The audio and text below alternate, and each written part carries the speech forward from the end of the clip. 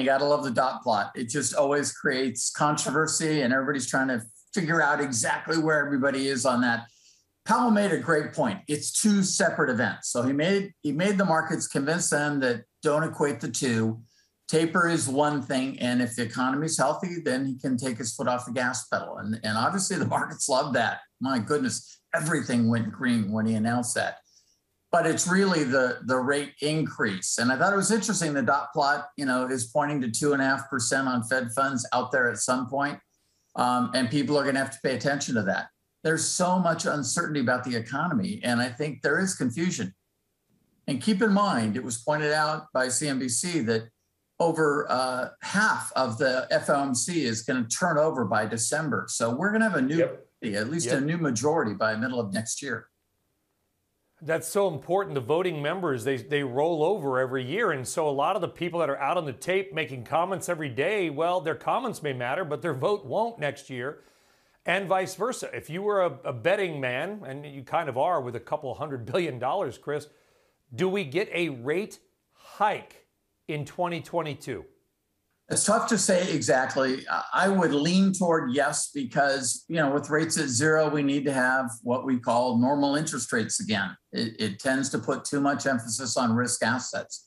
Brian, we went through this in 2010, 11, 12, when the big question was, let's get back to normal rates, get the Fed some ammo. So I hope we would, but it's going to depend on the economy and this strange unemployment situation where you have lots of unemployed and lots of employment opportunities, and the two are not meeting. So I don't know how that plays out. And I'm not going to predict the COVID virus. Who knows if we're still talking about that a year from now? Yeah, I mean, let's hope not. And by the way, to your point, there are more open jobs in America, 10.8 million, I think, than there are people looking for work. It's a really remarkable time in American and human history. Let's go back to the other thing, the taper and the rate hikes, because the way I've described it to my teenager, Chris, and it may not be the exact right analogy, I said, on one hand, you've got a bunch of credit card debt, and the taper is sort of paying off that debt. Then you're worried about the rate on that debt going up. It's not perfectly analogous, but that's sort of the way I described it. What is more important to you, to your investments, and to maybe even our audience with just, their retirement portfolio, the reduction of bond buying or the raise of interest rates? What will move the ship more? I'm going to confuse your audience by saying if you're retired and you're living on a fixed income, it's inflation. Watch that inflation statistic. It probably is seeing them slow down on that credit card, because that really is, and paying it off, that really is building a Fed balance sheet that has to be unwound at some point. It implies the economy is doing okay.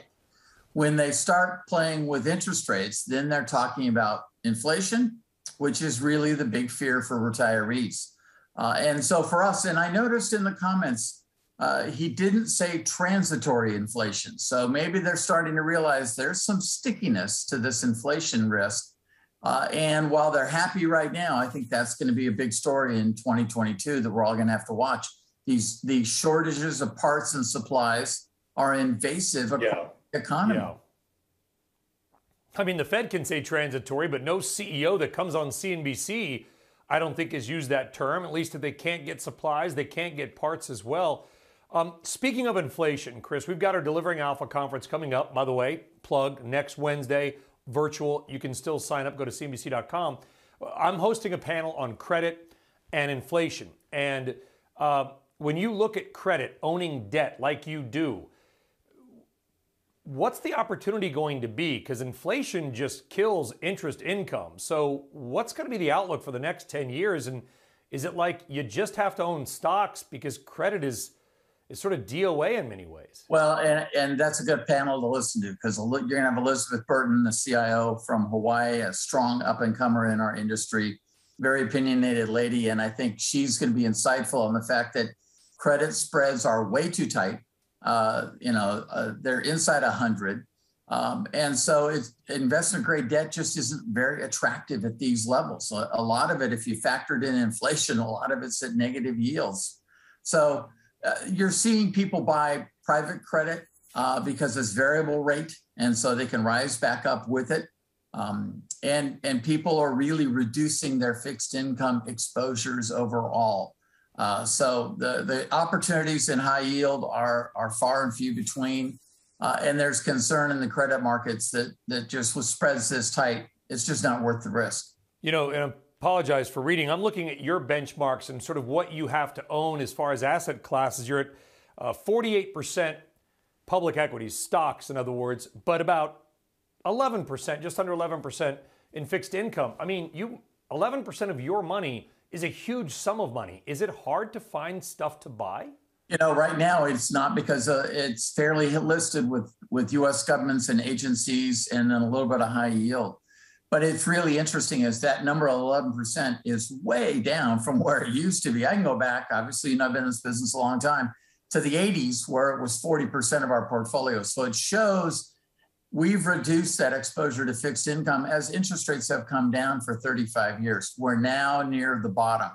And so you're seeing people like us create a portfolio that's more diversified with not just traditional fixed income in the index, but private credit, asset-backed securities, other types of securities that we think gives us variable rates and the opportunity to climb when rates finally turn and head back up. Okay, and finally here, I'll wrap it up with this. I know you're not an individual stock picker, but you have a massive portfolio. I just noticed that you have been reducing your holdings in big tech, Apple, the biggest one, by the way, coming down. Is that because you think that the run for big tech is done, or is that simply because they've gone up so much, it messed with your benchmarks, and you kind of had to sell even though you still liked the space?